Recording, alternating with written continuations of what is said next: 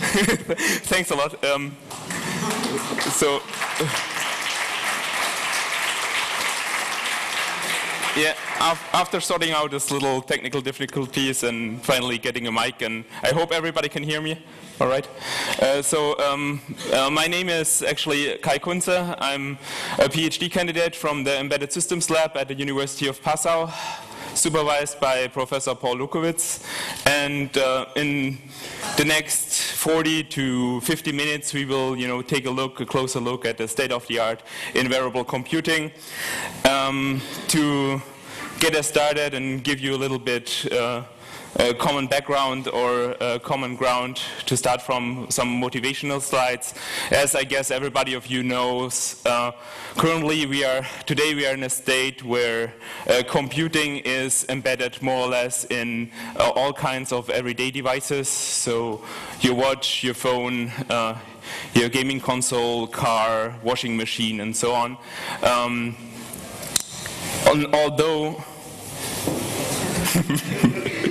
Although the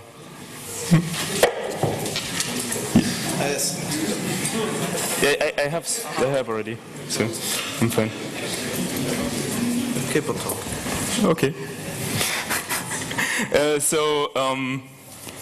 Basically, computing is embedded in everyday devices and everyday artifacts and objects, and we think that it should support us, in everyday life with our tasks, with our things we need to do. However, usually it looks more like this. This is actually in the background. There's an unstaged picture of my desk at the University of Passau, so of our office, and so basically. The devices we use today don't really support us in our everyday life. They more or less disturb us.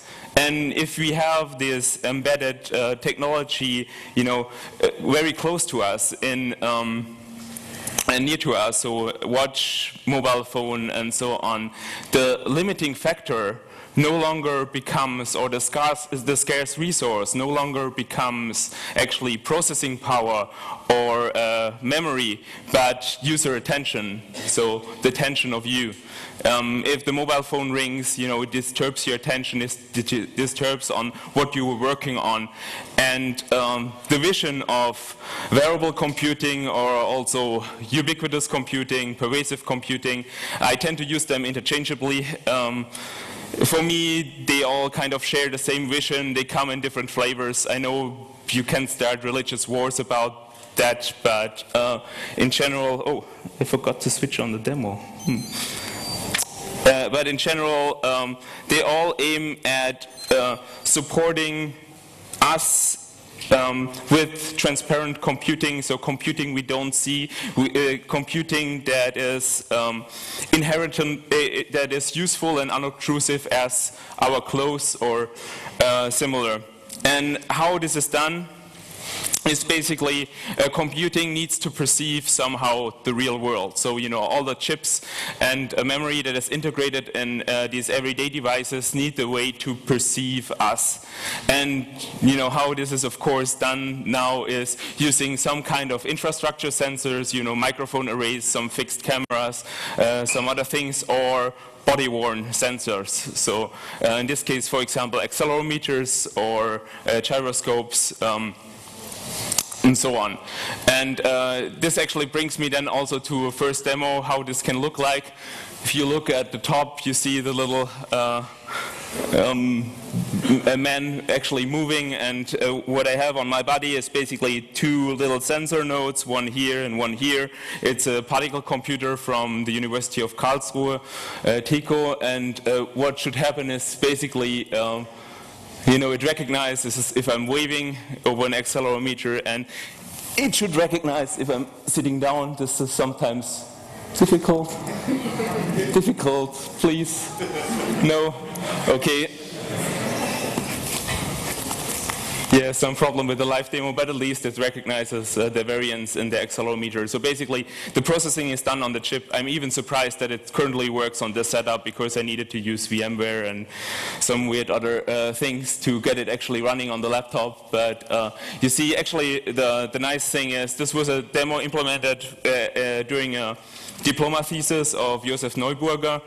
And he basically implemented all of this on the chip. So all the classification and so on is done on a small PIC chip, and I think around 64K of memory or so. So very limited device. Yeah, I thought at least I'd bring some kind of demo with me. Let me just stop the demo because I'm not sure later on it might get distracting.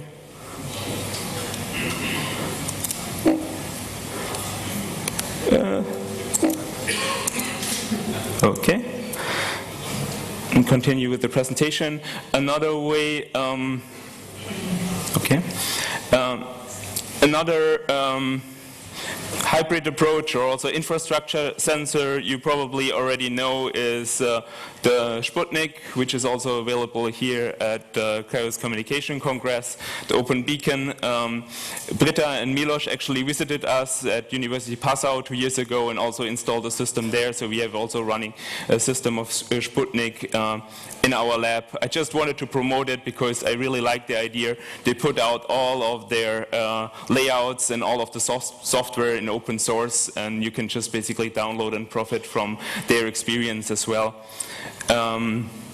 So basically now we have these sensing capabilities in our computing. So what do we want to support?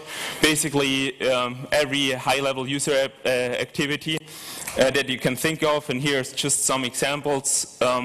So from everyday living, so you know these very mundane, very old examples of the intelligent fridge or the intelligent stove, the intelligent house, and so on, or healthcare, work and collaboration, so helping people not to endanger themselves, doing difficult tasks more or less, and of course also sport and lifestyle activities, so you know, as virtual trainers or similar.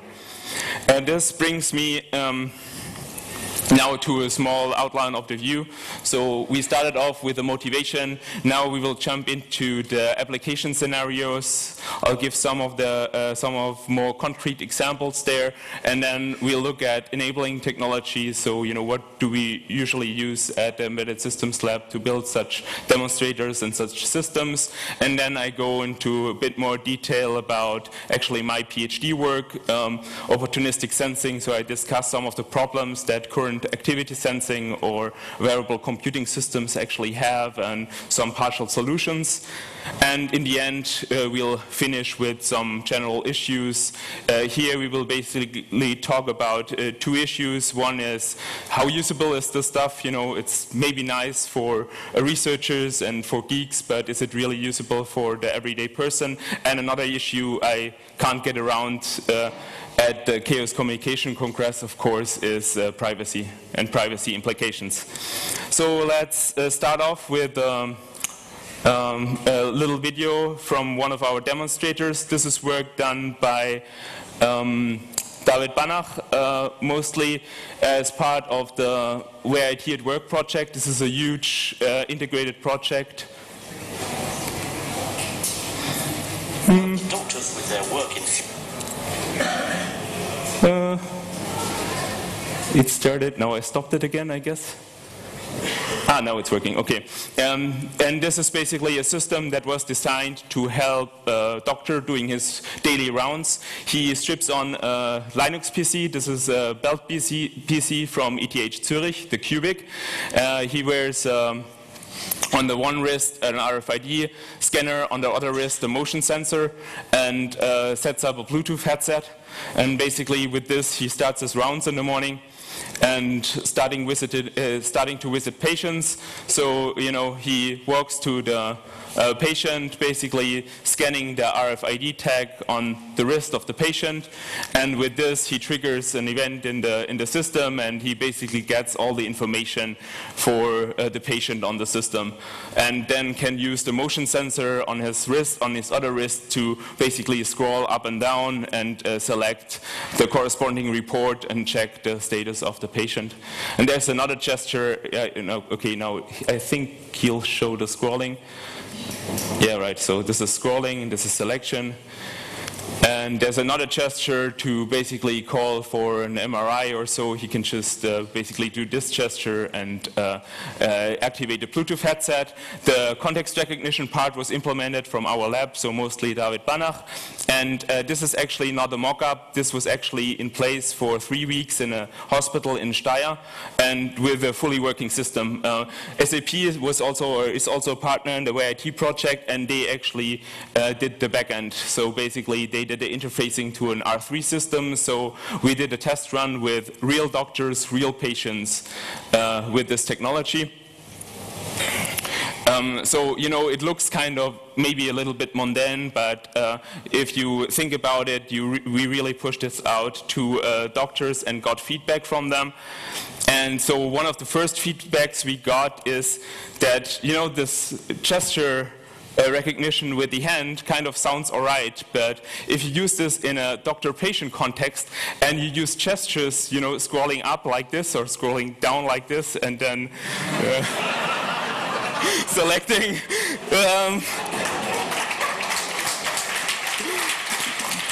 you run into some trouble depending on the cultural context of the people.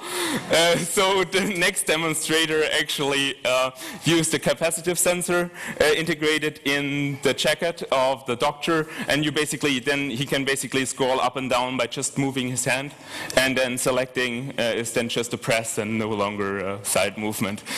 There were 2 different flavors, a bigger one integrated over here and a smaller one down here. One of the requirements we got from the doctors was actually that they have their hands free, so they don't want to touch a stylus or they don't want to touch a mouse or something similar, because they might want to interact with the patient or do some search there. So this is one application scenario in healthcare. Another one, what we will look at, is an industrial scenario. This is some sensor recording for quality assurance, reenacted from ETH students at Zurich. From Skoda assembly line. So basically, after a car is finished, what you have is usually a check if everything is all right at the end of the assembly line, this quality assurance step, and it's quite tiresome for the worker because he might forget something. You have to check each door, you have to open each door 3 times and things like that, and check that the steering is all right, check the all kinds of moving parts of the car. And so the idea is later on to support this worker so he does not forget anything. And here you just see data recording, as I said, reenacted at ETH. We work closely together with them. This was basically, most of the work was done from Thomas Stiefmeier, student at ETH, and Georg Ogres, a colleague of mine. And here you see Clemens, another PhD student from ETH, actually performing these quality assurance tasks. And you see already that the setup is a little bit different. So you see more sensors. So you see these yellow bricks, they are motion sensors. There's the norm of the velocity and the acceleration from the hands, just plotted down here. And he was wearing force-sensitive resistor sleeves on each arm, so you get the muscle activity for each arm, and you see the raw data down here. And the only thing that is actually now classified in this video is the location. So we classify if he is on the right side of the car or on the front side. This is done with an ultra-wideband localization system, the 2 tags he wears on the shoulder. And as you already see, this looks very much different than this use case in the hospital, and this is more or less also how we do our data gathering, because sometimes if you want to recognize specific tasks, like now in this case opening the truck or closing the trunk, you sometimes don't know which, and you see you have this repetitive task, so he has to push it down 3 times and so on. You don't know what to look for in the data, so you usually use you know, a more elaborate setup. My professor tends to call it Christmas tree setup, fitting to the season, because you put a lot of sensor on the test subject, and also usually use students as test subjects, so they cannot really complain at the beginning. So this is now I showed you kind of a regular or a more extensive work in industry, and now for the last application scenario, I want to take a look at more in sports and healthcare. So this is work we've been doing since 2005 or so on, trying to recognize Kung Fu movements, and here the emphasis is basically to, on the one hand, be able maybe to do a sports trainer, a virtual trainer that helps you do the right movements, and on the other hand, if you go to entertainment or so on, imagine you play Street Fighter or Mortal Kombat, and you can actually really practice martial arts, and the better you get, the more energy it subtracts from your opponent and things like that. And here we just continued with a new data set. A student whom I also partially supervising, Gregor Endler, just started to record 5 to 6 new students with also some new magnetic field sensors, and we hope to publish something also in this aspect. So moving over to now away from this application scenario, so you saw, you know, from healthcare over industry to sports. There's a lot that can be done. More towards the enabling technologies, and as you might have also realized, wearable computing or Ubicomp or pervasive is a very interdisciplinary field. So usually you know, you have the traditional embedded systems in there, and usually what we do, we pick the sensors, you record some data, you do some offline processing with MATLAB or SciPy or some similar tool that is really good for number crunching. Then you apply some machine learning, maybe also beforehand some signal processing techniques to do the recognition. And then later on, to really implement the system, you have to do a switch. You have to go to a real embedded platform, and this means usually re-implementing everything from scratch. And some effort to overcome this problem is basically the PhD thesis from David Banach. He focuses on the context recognition network toolbox. This is supposed to be an environment that allows rapid prototyping for context recognition systems, and all of our demonstrators and all of my data collection, so for Kung Fu or other things, basically use this platform to either record data or also do data to classify. And some of the straightforward features are that the toolbox is data flow oriented. This means basically on the top you have your readers, your sensor readers, accelerometer reader or similar, and then you apply some filters, some intermediate steps, some classifier onto it, and then also some output device. You concatenate them and can do basically the classification. It's component-based, it supports synchronization and other things. For the toolbox itself, it's open sourced, LGPL, it's written in C++. Okay, not really my favorite language, but David tries to keep it quite clean. And it requires the only thing it requires is POSIX threads, so it runs on a multitude of platforms. We have it running on the Nokia N8010 and also on an iPhone, iPod Touch platform and so on. So it's available open source, as I said, from SourceForge. You can check it out. However, small disclaimer, this is kind of research software, so the documentation might not be as good. As I said, a lot of people, actually our whole lab and also the lab at ETH basically uses this toolbox to do data recordings and also to build classifiers or demonstrators. So another thing I want to pitch is a student of mine just started 1 month into his diploma thesis and wrote a little context locker application for the iPod Touch and iPhone. Unfortunately, it's not yet on the App Store because, yeah, it didn't get accepted yet, but we hope that it'll be in mid of end of January.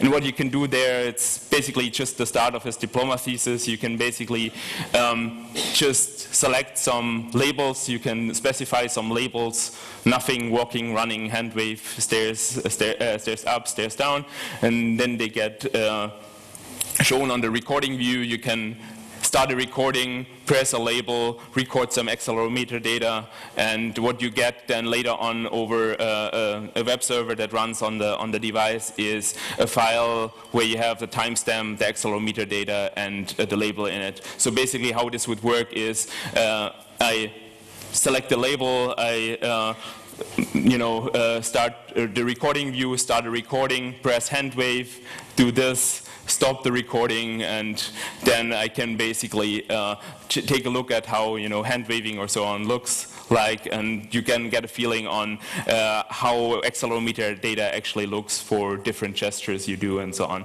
So this might be just useful for researchers or really people that are extremely interested in this, but there's more to come. So he's just 1 month into it, and yeah, I'm looking actually forward to. We have some nice ideas, I hope. Okay, now moving over from the enabling technologies towards some of the issues and problems activity recognition faces today. And as you could see from some of the movies and also from these pictures, this is not really practical for everyday life because some of the setups take up to 40 to 50 minutes to actually get the person dressed into the sensor garment. You use usually a fixed location for the sensor, fixed orientation. The algorithm works just in case if you have the sensor oriented like this, and if it turns, it won't work anymore. And you use dedicated sensors, so if a sensor fails, sometimes your classification doesn't work. And so one of the pretty obvious ideas is to get over the dedicated sensors, basically to use off-the-shelf devices that have sensors embedded in them, but then you have to deal with all sorts of different problems, as you can imagine. And this is kind of also the work I'm basically doing for my PhD. So I just try to tackle several small problems of these huge ones. So first thing, if you use devices that are not dedicated sensors, you might not know if they're on the body, and if they're on the body, you don't know the on-body location. So I did some work on trying to detect the on-body location using accelerometers, and also if you know the body location or the segment, you might have a sensor integrated into your sleeve.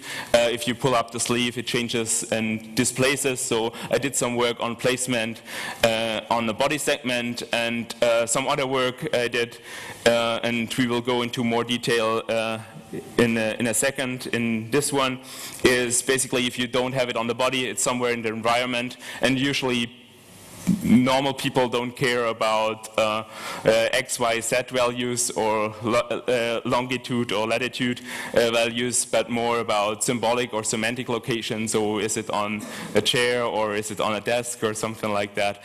And we look at this in a very specific example, actually with a mobile phone.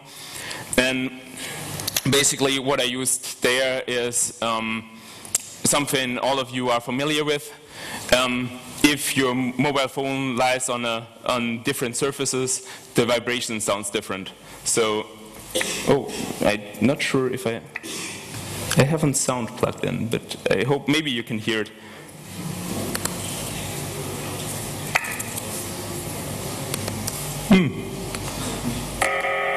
Can you hear it? Okay, so this is the cupboard. This is the chair, and this is then a metal compartment. So, people can recognize on which surfaces they lie. So basically we use this principle, and what you can do with, actually this started out with me getting a new mobile phone 2 years ago or so on. It was one of the Nokia 5500 Sport. The nice thing about it is you don't need to use Symbian C or C++ to program for it. You can just use Python, and it's a really nice scripting experience on the phone, and you can, let it vibrate, you can record data on it, and so on. So basically I played around with it, and what you can do is you can sample acceleration and sound signatures. So you can play either a sound fingerprint over it had an MP3 player, a speaker included, so you can play a sound fingerprint and then sample the sound back. So you basically get a frequency response from the surface the device is on, or you can activate the vibration motor and then sample the acceleration and the sound. And then you get some idea basically where it lies. This is, by the way, published at Ubicom 2007. A paper, if you're interested in the machine learning aspects and so on. I will just show you some signal level examples now. So for the vibration acceleration, so if you let it vibrate on your home stereo or on your bed, the norm of the acceleration sensor, so the magnitude of the intensity of the acceleration sensor definitely looks different. So you see there are different patterns in there. And also if we go into the audio data, so these are the fingerprints for vibration. You see here frequency, so slotted FFT over time here. Down here is the vibration for desk, and down here is the vibration for carpet. You directly see the difference. And also on top here I use this this audio fingerprint. So basically playing distinct frequency chirps in different in different frequencies, so from 500 till 3,500 hertz. This was kind of the range the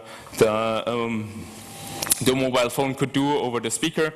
And then you also see here the frequency response for desk and carpet definitely looks different. So you get some resonance in the 300 hertz chirp, for example. And using this and standard machine learning, I have one disclaimer here. Of course, this is done batch processing with MATLAB scripts and SciPy scripts. Nothing actually runs on the device currently. It still uses some heavy frequency domain features. So basically, two modes. You can use you can use these features or these frequency response. You can use it on first pre-trained locations. This means you train it on a certain desk, on a certain chair, and so on. I picked around 30 locations in my home, and then you basically get the result. Okay, your phone is on the office desk. If you then ask the classifier. Or even more interesting, this means that you would, first you buy such a device and then you have to sample each location in your home where you might put it, which might not be so practical, but it gives the better results. You can also train it on abstract classes, something like padding, glass, surface, metal, stone, wood. For this I went to a furniture store and basically, tried out all kinds of devices. Yeah, the weird thing is nobody asked me what I was doing with the mobile phone. Everybody was interested in the laptop, I had 10 or 15 people asking me why I'm here with a laptop, but nobody cared about the mobile phone beeping on the surfaces or on the tables and so on. Yeah, and then you get basically a result like the phone is in a closed wooden compartment, but yeah, you might then yourself need to look for the closed wooden compartment. This so far to the opportunistic sensing. Now, as I promised at the beginning, over to the more general issues. Here I first want to address the practicality. And as you might guess, this is something I hear a lot. Yeah, it's interesting, and there are some nice approaches in there, and yeah, fascinating research, but is it really useful for normal people? And to address this question, we actually did an experiment in maintenance scenario. This was work also Verity at Work project with Zeiss in this case, with Erson Kattal from Zeiss and Ernesto Kluge-Morales from BIBA Bremen, University Bremen, and Florian Wagner, a student who also works for our lab. And basically what we did there, we tried to assess, how useful are, in this case, especially heads-up displays and some way of context or error correction for maintenance workers. And so we picked the coordinate measuring machine at Zeiss and 3 maintenance tasks for this machine. 18 participants. From these 18, none of them were volunteers, so Zeiss supplied us with 18 technicians, skilled technicians. The tasks are, not something I could do even now after seeing it, 3 times, 18 times. And we basically gave them 3 utilities to do the maintenance tasks. One was paper, one was speech, and one was context. I go into detail later what this means. But we used the Wizard of Oz approach. This means that we actually didn't really implement an activity sensing system, but we simulated it. So, we had our rules, and then basically pressed the right buttons for the rules.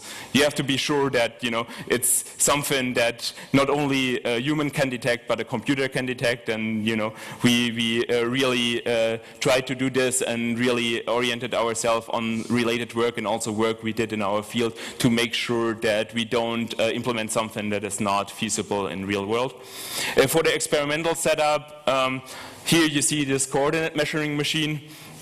The test subject then basically, in this case, he had a heads-up display from Zeiss. If you want to try it out, I have one here later on or so on.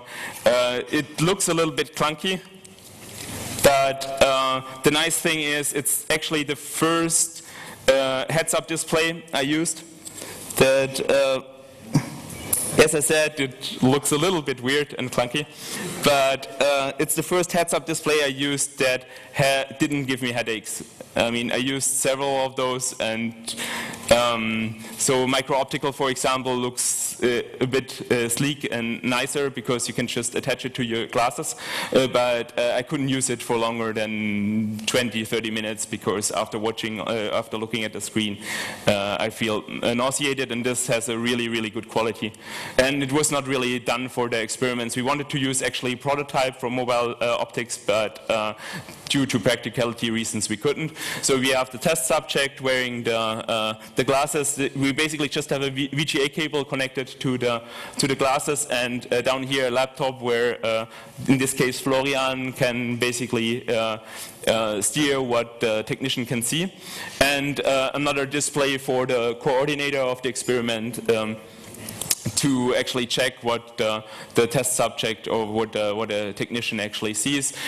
2 ways for ground truth. One is a video camera we filmed this with, and also an active marker system, an active infrared marker system you see here, and you see the technician wears some tags on the arm, so we can basically localize what he did during his work. And as I said, we gave them 3 utilities to fulfill the task at hand. One was, the good old paper manual.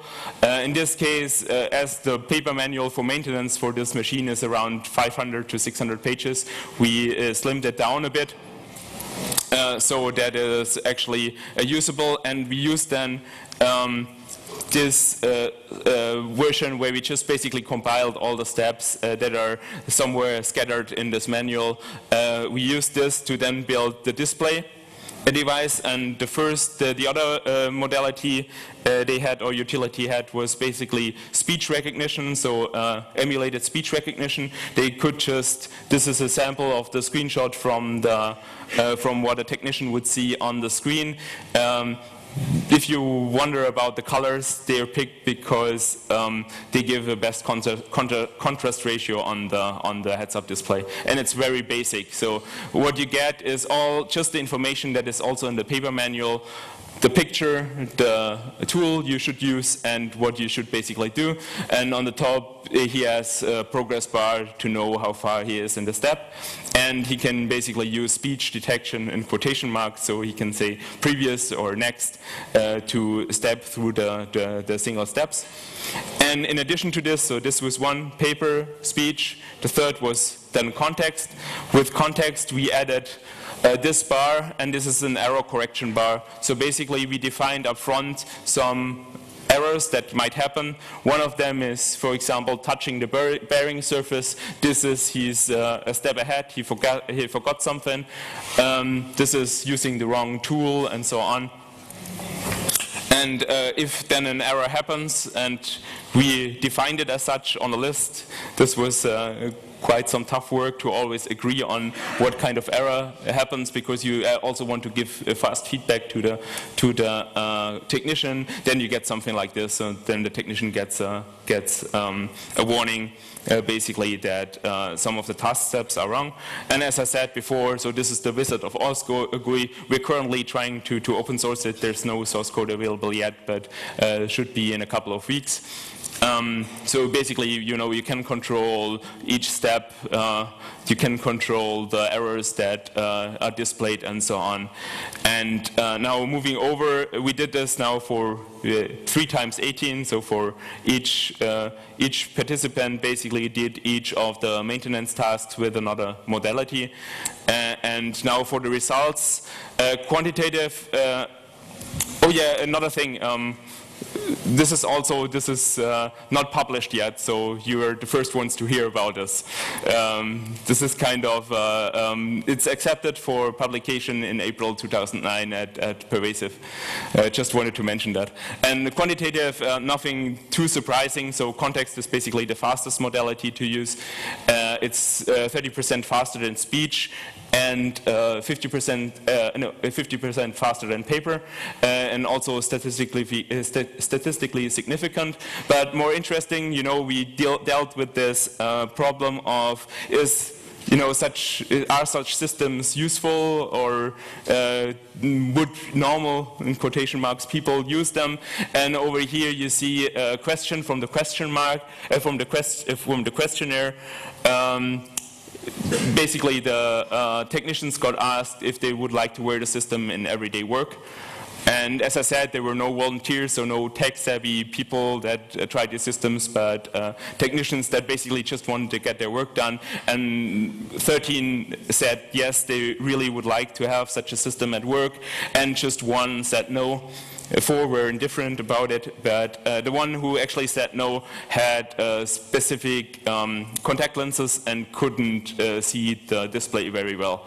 So, and even more overwhelming is which modality did you dislike the most? And there were kind of 17 with paper, so they didn't like the paper manuals they had now, and just the one that actually had problem to see the display at context and speech. So at least for this maintenance scenario, for this limited set, we can say that if implemented correctly and supporting the users in a decent way, it's useful. It can really make a difference. Now moving over to the last general issue I want to tackle, this is privacy. And the first point I have to make, of course, all this technology is basically, if I wear a sensor on my body, I give away a lot of intimate information about myself, and everybody has to be clear about this. But on the other hand, there ain't such a thing as a free lunch. So, if I want to use a specific service, if I want to use a mobile phone, I have to live with that I can be traced or tracked. Or if I use a credit card, I also know the dangers and perils. But this is also the second point I want to make, and this is actually also the reason why I'm here today, and so on, just to raise awareness, because I think a lot of people are not really aware of what, you know, such a little MEMS chip integrated in their mobile phone or so on can actually mean for them. You know, what kind of information can you actually data mine from such low such low-level sensors. And the last point for this is kind of then awareness, and basically yeah, also telling people what the trade-off is. You know, if you use this technology, you have to live with that this information gets out. And then also 3, making Big Brother smaller. This basically just means to help people make the right decisions for the right systems that preserves maybe a little bit more their privacy than another system would. And here a small example or a small idea we had while Gerald Bauer, another PhD student in our lab, was working for the Mon Ami project. This is a project that cares about, you know, elderly and elderly home care. So the idea is keep the last puzzle piece with you. So basically, you know, all these wearable computing technologies and so on work with inferring some state, you know, using machine learning techniques. And do the last bit of reasoning, you know, the important bit, on the local device of the user. This is something that might be implemented. It won't work for all the systems, but it might work for some. And what you see here, this is a combination of camera tracking, and the camera just gives away, you know, this green circle. It doesn't store any IDs of a person. It does not try to put any, you know, to identify any of the persons. Basically, it just gives you away this green circle. Then you have maybe a mobile phone with an accelerometer inside.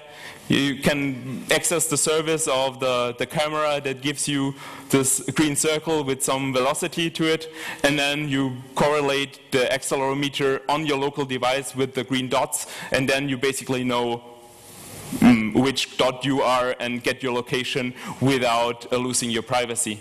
And so this is one example. So you see iPhone activity is on 1 and camera activity is also on 1. Then Gerald stops, and then you see, okay, camera activity goes to 0, and also the iPhone activity goes to 0. And if he moves, the iPhone activity stays on. And you know, if he goes out of the area where the camera is, of course, the camera activity goes to 0. So of course, I mean, this won't solve all of our privacy problems and so on with this technology, but it might be a help or a hint for people that try to design those systems. And that actually also brings me to the end of the presentation. Here the links of our institute. If you're interested in the machine learning aspect and you know how to really build those systems, we have also a wiki in place where I put some tutorials from a course I also teach, Intelligent Technical Systems. You can step through the tutorials and actually see how to really build such systems and how to, you know, combine signal processing, machine learning, AI techniques to build them. Of course, you can get our toolbox, or, you know, also you get in touch with me if you have, or also now if you have now any questions, remarks, violent dissent.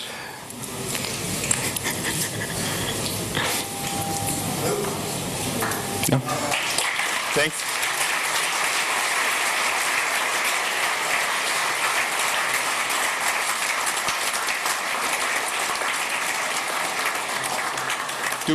Do we have a microphone for the? Ah, yeah. Can you buy the glasses? The glasses. The question was if you can buy the glasses. Actually, you could buy the glasses, but currently the state of, as far as I know, the state of mobile optics, Zeiss, is unknown.